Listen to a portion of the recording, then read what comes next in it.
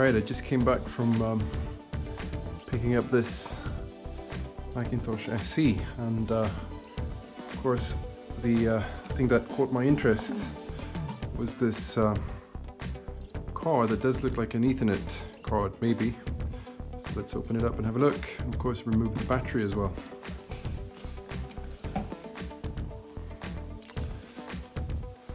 Always exciting to see if there's any damage to the battery. Let's hope not. I've been rather lucky actually opening these and not finding battery spill beyond just a little bit, you know, around the batteries. Wow, there are actually no screws there, which I guess is a good sign, possibly. Someone's been into this.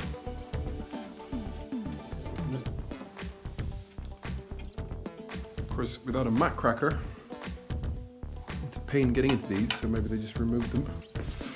Right, let's see if I can get it open. Are there really no screws in there? Nope.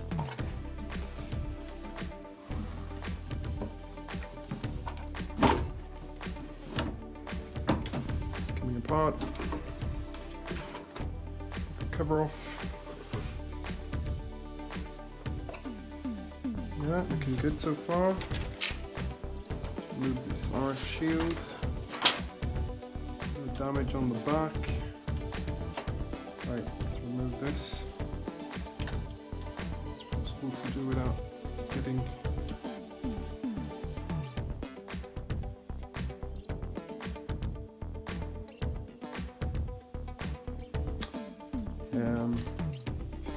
without taking these out. Ribbon cables, hard drive, disk drive, yeah, they're out. And there is of course the big connection to the analog board, but usually one is able to take that one out afterwards. But of course there's this card as well.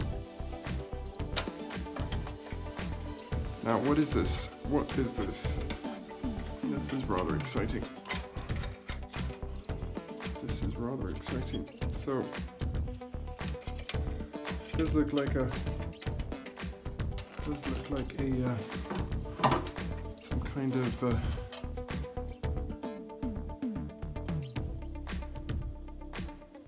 it says Sonic T, patented 1992. Anything on the back? Yeah, I don't know, but definitely a coaxial cable, and this looks like yeah, definitely some kind of Ethernet card, maybe terminal card, I don't know, here's a socket. We'll see. Alright, let's see if there's any damage to the board. Can't get this out though. Problem.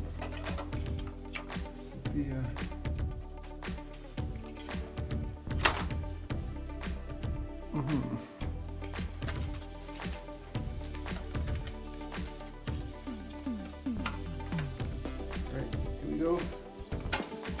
Yeah, okay.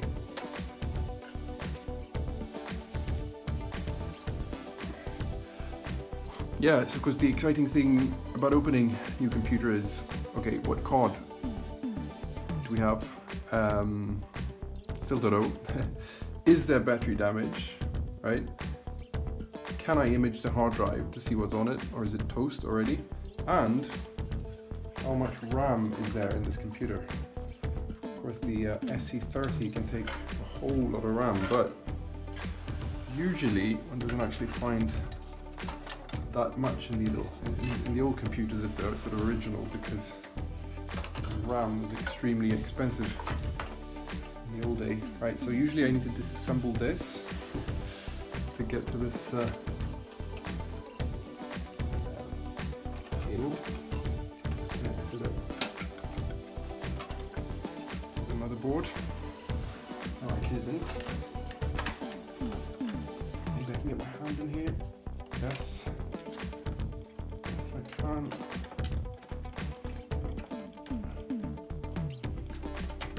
Ooh, this is the power supply. This is the cable that goes to the power supply, the analog board. And there it is, it's off. Okay. Wow, look at this. Right, so battery still in there,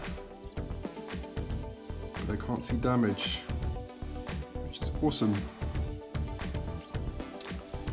We have the ROM and RAM.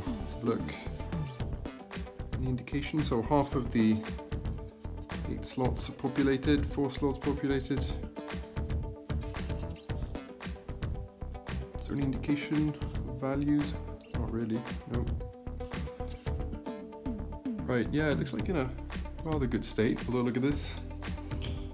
See this, this capacitor here does have corrosion on the leg there.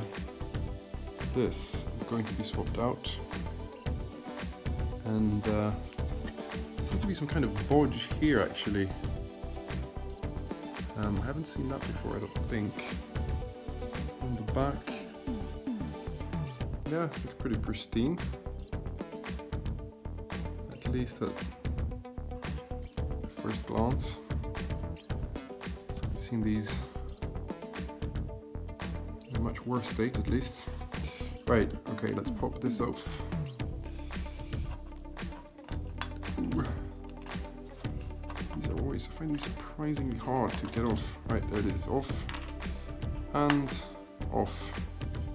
Yay. Lithium, at least, right? Lithium tends to explode less, well, than the NiCad batteries, but still. Good, that is out. We can put this back on. So these excellent little adapters to put clock battery, to put button batteries in these holders by Siliconinsider. Probably seen it recently.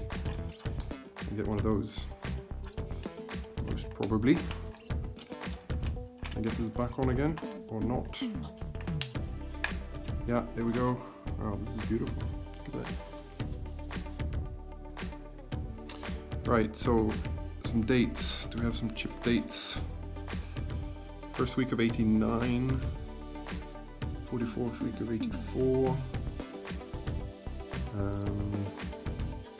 10th week 89, 6th week 89. This is a pretty early board. Pretty early board. Great, alright. So I'll be swapping out this capacitor soon. And then I'll be trying it. So I saw pictures of this running and it just showed garbled on the screen, so maybe this is it. We'll see. Right, so this is, and I'll take off the RAM of course and try that. Excellent. Okay, exciting to see what this really is. Of course. If you do know, please write in the description, otherwise I'll be Googling this, of course, to see what it is. And yeah, let's look at the exterior a bit as well, while I have it here. So it was quite, it's in a decent state, at least the front, but the back is very yellowed, so that it doesn't come across as super yellow. Yeah, but it is, I mean, you see the badge here is actually supposed to be this color all over, and well, it's not. Yeah, oh yeah, this is the original color on the bottom, I think, pretty much. See the difference? Big difference.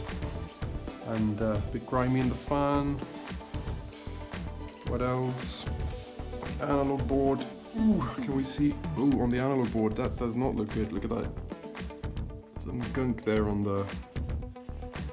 this component. Terrible. We'll check that out. Okay, so before I put this together, I will